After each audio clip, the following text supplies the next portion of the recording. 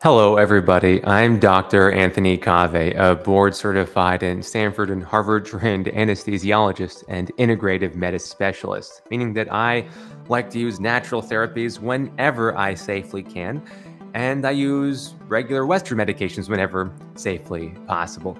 But whenever it's right for the patient, I always lean towards natural therapies because there's typically fewer side effects, fewer costs, and they're more protective and preventive for many conditions.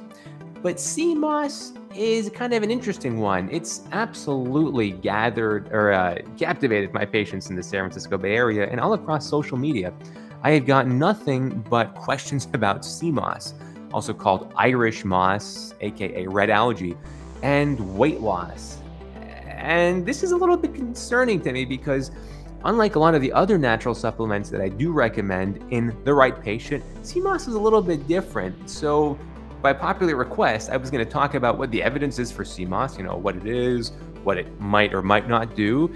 Does it have real benefits, or is it just a money grab and a scam? And it's a real concern that I have for my patients, because the whole wallet biopsy thing, I am very sensitive to. For weight loss, it's no question that weight loss drugs are incredibly popular. And if a pill can do that, especially a natural one that's cheap, that doesn't require a doctor's prescription, it's certainly very appealing. And that's where the wallet biopsy thing comes in. A wallet biopsy is literally a procedure or a medication or a supplement that takes a biopsy of a patient's wallet, meaning that it's just taking money grab, scam. You can pick the word for it. But is CMOS, like I said, it's got all the attractive things, natural, it's got lots of nutrients and all that. Does it work? Well, CMOS, like any algae, is rich in nutrients, no question, because all plants bioaccumulate whatever is in the dirt.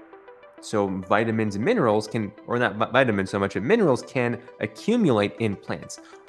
Sea-based or aquatic plants are very good at concentrating things. So yes, algae is very high compared to its weight in land plants in zinc, magnesium, iodine, but also arsenic, lead, mercury, copper. So it's not just a concentrator of all the positive minerals, it's about all sorts of minerals that it can concentrate. And that's where some of the risks come in, which right off the bat, like, in medicine, we always say that you got to do no harm first. So whenever there's a supplement, the first question is it harmful? Well, yeah, CMOS can potentially be very high in concentration of these minerals, some of which might be toxic. I'm looking at you, lead and mercury and arsenic, but even something like iodine. So a lot of people tell me that, even if it doesn't help with the weight loss, which we'll get to in a minute, there's only one study about that. They say that you need iodine for your thyroid health, which is absolutely true. It's also true that many Western diets are at risk of being deficient in iodine. If anyone knows why, let me know in the comments and I'll give you a shout out, because I was surprised. Was not aware of this myself, but why hypoiodine-based hypothyroidism is actually a thing even in modern society, despite all of the iodized salts. So please let me know. And I'm actually very curious if you guys know, because it's something that we need to be aware of. Hey, Harmony Harding, thank you so much for the kind comments. And as of it, for everyone else as well, thank you so much. So you guys let me know about why iodine is at risk of being deficient. And I'll tell you that, yeah, CMOS can be very high. Bladder wrack, all sorts of algaes are going to be high in iodine. But you still come with the risk of concentrating other toxic minerals. So the iodine, you can get iodine from other sources, dairy, meat. You can just get regular seaweed that's not concentrated CMOS. Robin, good to see you as well. I still haven't seen anyone tell me why the Western diet can be deficient in iodine. I'm very curious if you guys know why. So let's get to the big one, weight loss. So maybe the iodine thing is plus or minus. What about the weight loss? There is one study. It's a randomized controlled trial in Korea. Got about 78 patients. Yeah, 78 if I remember. 79 patients. 2019. They randomized people to CMOS or not. and looked for 12 weeks to see if they lost weight. And they did a good job. They looked specifically at the species of algae called Galledium elegans, GE. After 12 weeks, guys, the CMOS group lost a whopping like 1.2 kilos or something like 2, 3, 4 pounds over 12 weeks, which, hey, that's certainly better than nothing. In fact, the control group, which is good, added control, right? The control group gained a pound or 2. So that's great. We got one trial that shows that one species of sea moss given to Koreans over 12 weeks had a very, very modest change in weight loss. So, hey, well, that's better than nothing, and I'll give you that. But the other thing that I'll be transparent with you all is the sheer number of companies that have reached out to me asking me to advertise their sea moss has been through the roof. And I don't do product placement or ads. I do this information for you, give it out there. I do appreciate it when you guys subscribe and share what you've learned with others to help empower yourselves to uncover your inner healing potential, whether it be with natural supplements or with psychedelics or my ketamine infusion clinic, doesn't matter. As long as you guys are empowering yourself, that's what matters for me. So yeah, I don't do product placement, and I don't obviously do CMOS product placement either. And I was very alarmed as I looked through the papers out there that the majority are websites that are just pushing CMOS because it's rich in zinc, it's rich in magnesium, it's rich in this and that, and those have been shown to increase metabolism or increase cardiovascular health. And I have to respectfully put an end to that, because when I'm making a recommendation to a patient, I have a patient, whether it's before surgery or for their wellness in my ketamine infusion center, I'm responsible for this patient. And if I'm going to make a recommendation for something that might have harms, like we said, this can concentrate heavy metals and other toxins.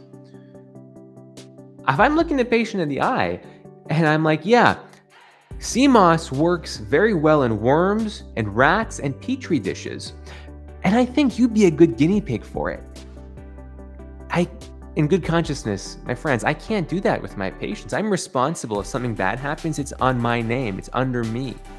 I have to look them in the eyes when they've wasted money on a supplement that hasn't helped. Maybe it's caused harm. Maybe it's taken away hope. Remember that whenever we prescribe a medication, natural or synthetic, it doesn't matter. We cause a series of chain reactions in a patient's brain that can disempower them. So the classic was for that study I mentioned in the past with antihypertensives or blood pressure medications. If we prescribe blood pressure medications to patients that are on the border of needing blood pressure medications, then there's a subset that go on to not take the lifestyle modification factors seriously, and they gain weight more than those that did not take the anti-blood pressure medication, because there is some level of either letting go, some level of thinking that this medication will solve my problems. It can disempower us. The same thing goes for, we talked about before, for genetic tests. When we tell somebody they have a genetic condition, even if they don't, we're doing a study and yeah, it's a lie, but their brains begin to act as if they actually have that genetic mutation. So if it's like a gene for exercise, conditioning, or fitness level, or for ghrelin levels or whatever, their bodies actually play out what we tell them, even if it's actually not what their genetic material codes in their body. These are all examples of how much our words matter, how much our actions and what we recommend and prescribe to patients matters. So if I'm going to make a recommendation, I want there to be solid evidence that it is safe, first and foremost, and that it works in more than just rats and worms. So I'm very happy that there's that one study that shows that it can help with weight loss. That's fantastic for specifically Galledium elegans, specifically when used for 12 weeks. And that's some solid evidence. And I'm okay with that as one study. But I would only make that recommendation if it's in the complete holistic view of also recommending physical activity, sleep, social interactions, the rest of your diet, taken in a silo. This is like, there's this analogy that's a little bit inappropriate about going in the ocean. I don't want to say the other word for it, but I think you know what I mean. It's if I'm trying to make a dent in somebody's body weight naturally, just CMOS alone I am not going to put a patient's hope and aspiration in one little bit of algae to do that, when their whole body can be also used to make this huge change that'll benefit them for the rest of their life. So if that means smoking cessation, addressing any drug addictions, addressing fear of going to the gym, agoraphobia, whatever it is, that is the love and compassion that patients deserve, not just being recommended a pill, whether it be natural or synthetic. So, so many great comments that I need to catch up on here. People have stopped eating. Okay, Michelle is looking at, yes. Why is iodine deficiency a thing in our Western diet? Because restaurants tend to use more fancy salts like sea salt that aren't necessarily fortified with iodine. So, Michelle, you're correct. Thank you. Thank you. And Rebecca says it's also found in very few foods. That's true. Like, so for someone who's plant-based like myself, I am certainly at risk of iodine deficiency, especially if I'm active, if I have a high metabolism, if I'm sweating a lot. These will all presumably increase our risk of iodine deficiency. Doesn't mean we need to supplement with it, but we need to be mindful of our intake in it from our regular foods. Harmony Harding is asking, I have a question. Oh, so anesthesia. All right, we can go to anesthesia, guys. We talked about CMOS. Before we jump to anesthesia, Harmony Harding, I just want to end by saying that there are many phenols in all plants, including aquatic plants. And phenols are fantastic. There's many different types of phenols. One are flavonoids, like what we see in tea and in turmeric, think curcumin. And then we have lignans, Lignans, not lignins with an I, but with an A. Lignans are often steroid-based, like phytoestrogens, are also very powerful. And CMOS definitely has a high phenol concentration. But, and this is where the Petri dish comes in.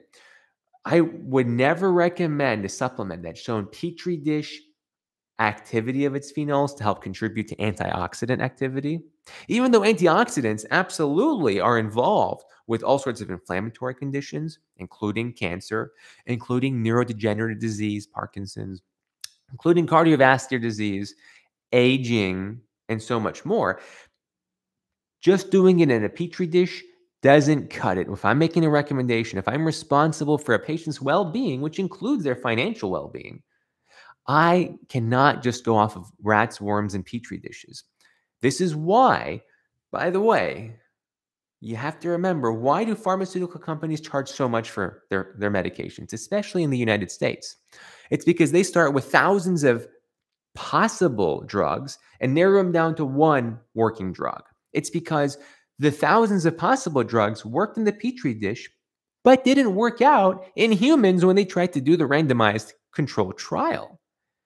And this is why, just because a supplement, even if it's natural, works in the Petri dish in rats, doesn't mean it's going to work in humans. I don't want my patients to be guinea pigs, especially if there are potential harms. Now, like I said, I support natural supplements all the time. I studied at the University of Arizona under Andrew Weil's Integrated Medicine Fellowship for 2 years, specifically so I could learn this because I value it very much as part of a holistic healing plan, not as just pushing a natural pill mill. So with that being said, a couple of anesthesia questions. I love it. Harmony Harding.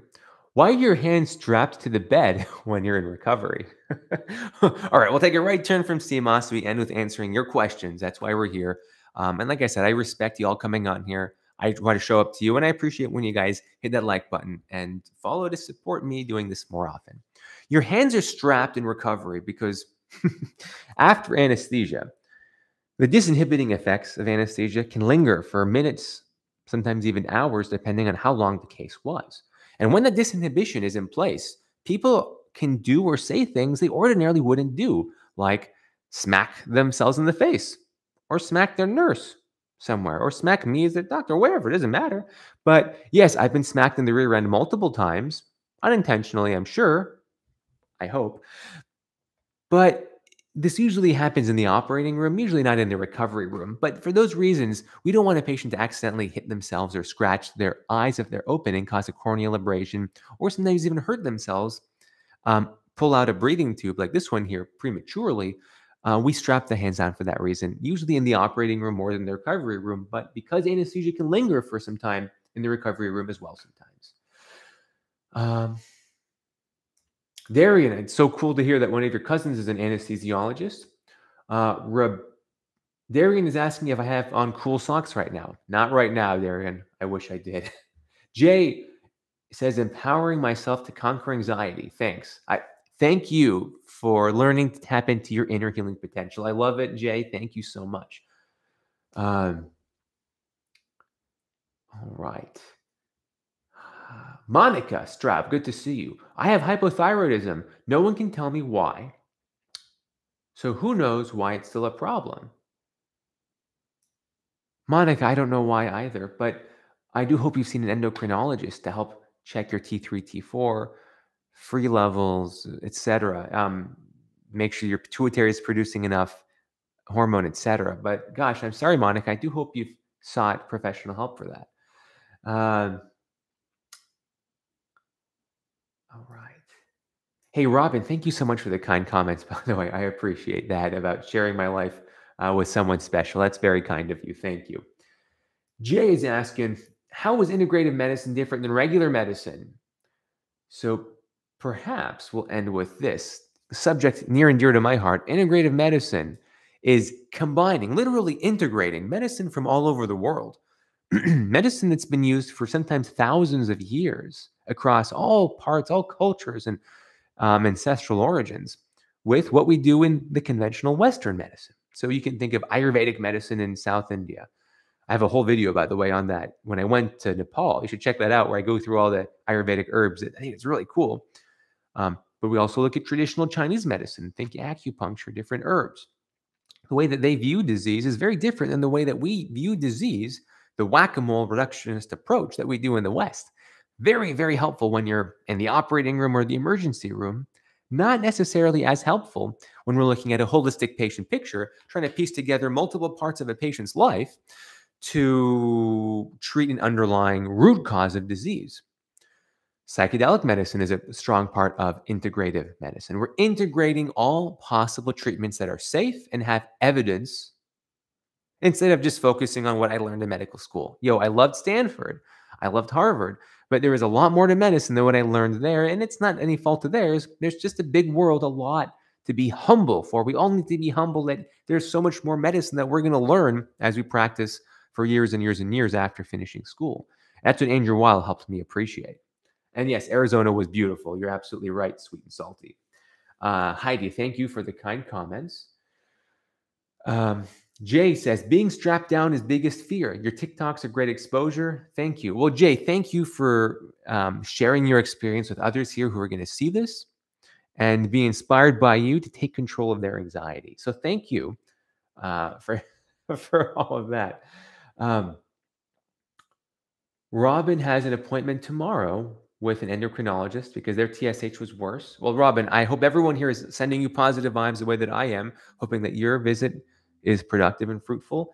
Miss Eyes 512, hello back to you. Hello. All right. Deidre Baker, I think it's the first time I've seen you on here. Hello. And Suman, thank you so much for the kind comments. All right. So, hey, thank you everyone who came on. Thank you for your support. Good. We touched on, Chris.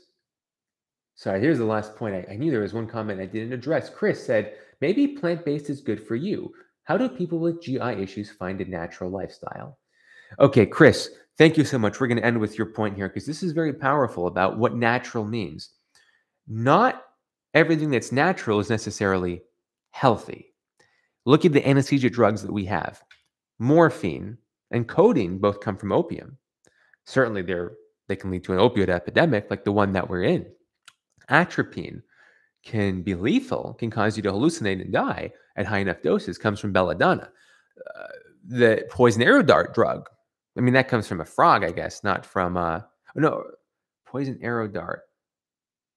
Frog? Oh my gosh, I had a brain fart. Sorry, but natural substance we use for a paralyzing agent in the operating room, but can clearly be lethal at the wrong dose. So just because it's natural doesn't mean it's safe. Certain mushrooms they can have liver toxicities. Certainly, not everything that's natural is safe, which is why the dose matters, the type of substance matters, and it depends on what the issue is that we're trying to heal in the patient. Remember, we said holistic view. It's not just a pill mill. And I know you're not saying that, Chris, but many of my colleagues or people online treat nutraceuticals as this beautiful thing that's natural with no side effects. Simply not true. If nothing else, the wallet biopsy effect is real, like we talked about, and the disempowerment that we talked about when we tell patients something is helpful, or we tell them they have a gene problem. Their bodies begin to enact what we tell them. Our words matter. Every word matters, and every action matters. So, to your point, finding a natural lifestyle depends on the individual. Certainly, patients with celiac have issues that are genetic based, at least in part. Lactose intolerance, like myself, genetically based in part. But there's also epigenetic phenomena and there's microbiome that layer on top of this. And there isn't a one size fits all. It does depend to some extent on trial and error, which is why one of the most powerful tools in medicine that's rarely ever used is the elimination diet, because it takes time and effort. It's not a pill, but the benefits can be absolutely life-changing when patients discover for themselves what natural diet works and what doesn't work, what hidden food allergies have been underlying so many of their symptoms for years or decades. So, Chris, thank you so much for asking that question. I really appreciate that. And we will, unfortunately, no Mochi or Karma appearance. Oh, no. Mochi is down here. If you want to see Mochi, I can grab her. We'll end with Mochi.